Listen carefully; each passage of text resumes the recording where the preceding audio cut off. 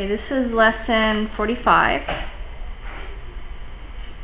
and it's number 6. And I've already kind of written out something that I think might go with the problem. It says 4,000 liters of solution was available that was 92% alcohol.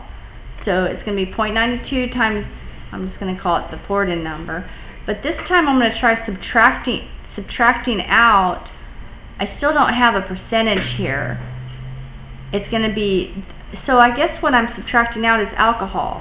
Does that seem right? How many liters of alcohol had to be extracted? Now, luckily, this number was an alcohol number, or else I would have to subtract from 100 to get it. So that's actually going to work. And then that's going to be 100. I'm going to subtract 100% alcohol, so that's a 1 right there, but I'm just not going to write it. And then I want to end up with 80% alcohol. And this is the poured-in number. The poured-in number minus however much I extract. So I think this should actually work. And then just, you guys probably already calculated it out. Did it work? So I'm just going to stick it all in my calculator. Because we'll see if it works. We'll know. 0.92 times 4,000. So I like to do all the problems the same. Poured-in number plus dumped-in number equals the whole thing. In this case, though, we're actually not dumping stuff in, we're undumping it. Okay, so this is going to be, I should know how to do this. This will go over here, and it'll be 8, and it'll take that, and 8 times 4 is 3. I think that's 320, but I can't even trust myself.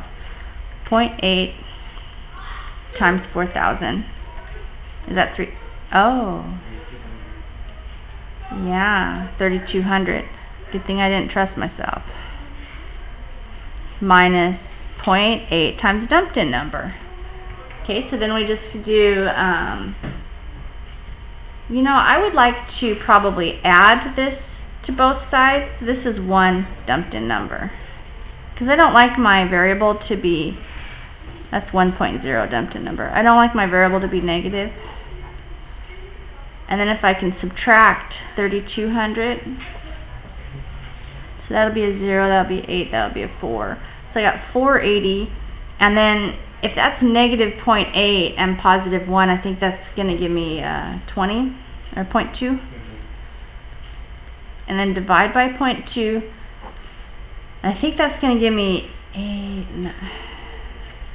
960, or 9,600.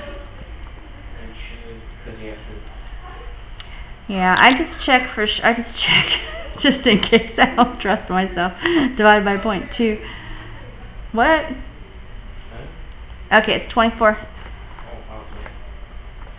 Huh. Dumped-in number. And does that even make sense?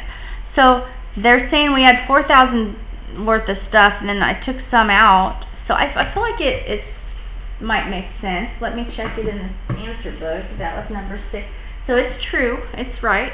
And this can be liters, because that's what the original problem had. Do you guys have questions?